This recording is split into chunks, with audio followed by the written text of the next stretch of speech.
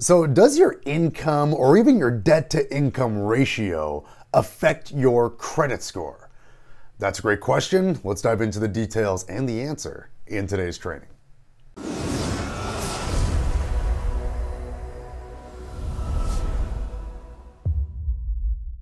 Hey everyone, it's Mike Adams, and on this channel we empower individuals to achieve freedom through improved financial literacy. If you are new to the channel, make sure to click subscribe and click the bell so that way you get notified on any and all of our future trainings.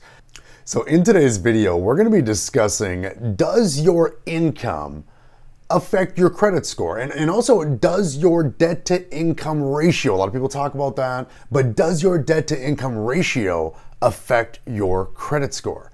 And both really good questions. And again, they came from subscribers here on the channel. Again, I love your feedback, love your questions.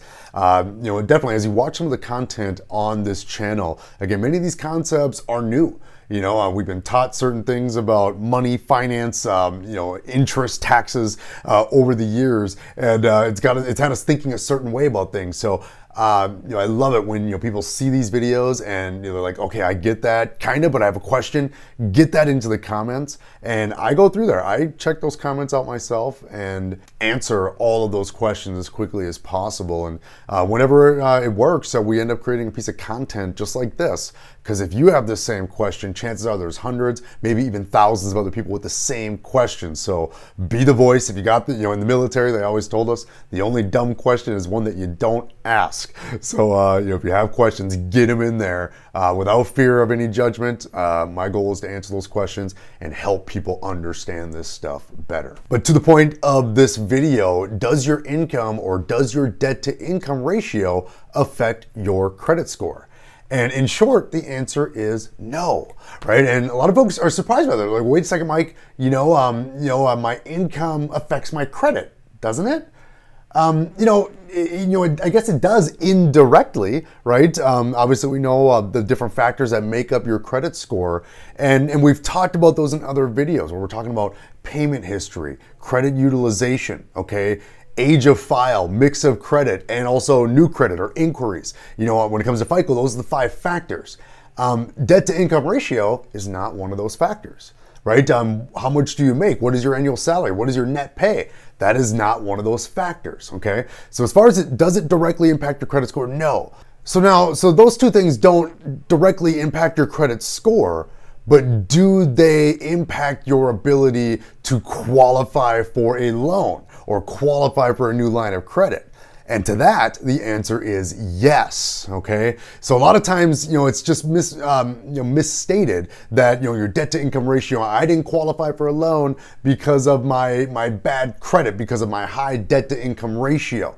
Those are two separate things. And so does your debt to income ratio or your income affect your credit score? The answer is no, right? As far as directly, does it directly raise or lower your score? So if you go out there and you get a new job and you start making more money, does that in and of itself raise your credit score? No, it does not.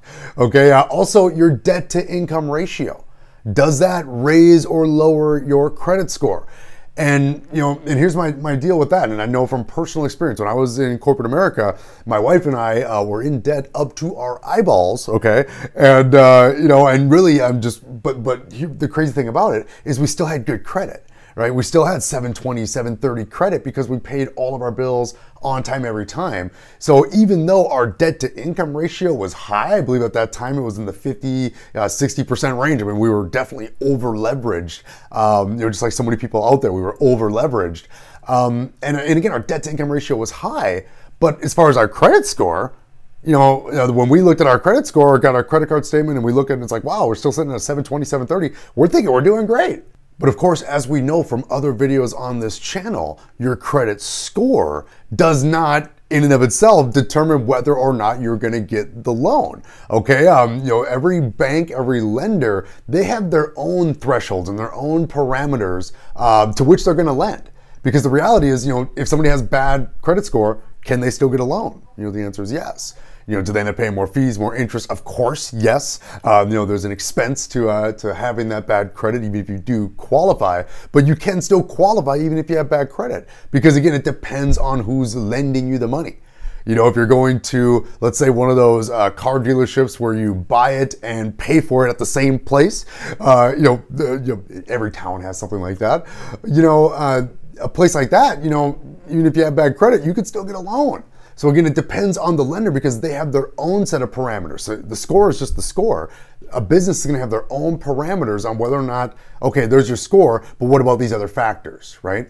And this is where your debt to income ratio and your income can definitely affect your ability to qualify for a new loan. So if you have a high debt to income ratio, like let's say, you're already at, let's say 60%, debt to income ratio. So every month, and all that means is, let's say you got 10 grand worth of income coming into your house every single month, but yet based on your credit report, I can see all these installment loans and all of these payments that you have going out every single month. And it adds up to, let's say, $5,000 if your income was $10,000 and you had $5,000 worth of expenses on your report showing going out every single month, you would have a 50% debt to income ratio. And typically they want to see you under 30, but definitely under the low 40s, right? You definitely want to be under 43%.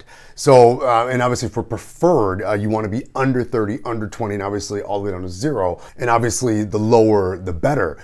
But that's where it can affect you. It doesn't necessarily raise or up or raise your score, but it does impact. If you have a high debt to income ratio, the lender's going to look, okay, here's your score, let's call it 700, and you might be thinking, well, hey, I got 700 credit score, but yet you're at 60% utilization. You're at a 60% debt to income ratio, and right now you barely have enough income to support your payments on your current debt.